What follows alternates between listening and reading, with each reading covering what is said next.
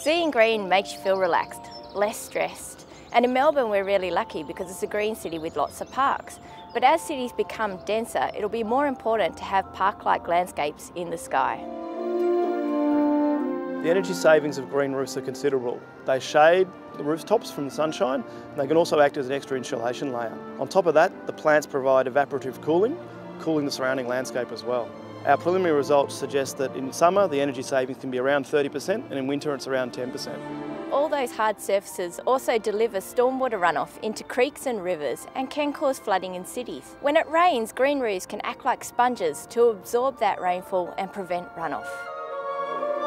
In the city of Melbourne alone, there's an area of 560 hectares of rooftops which could have green roofs built on them. Imagine that, a landscape of green in the sky, making for healthier cities and healthier minds.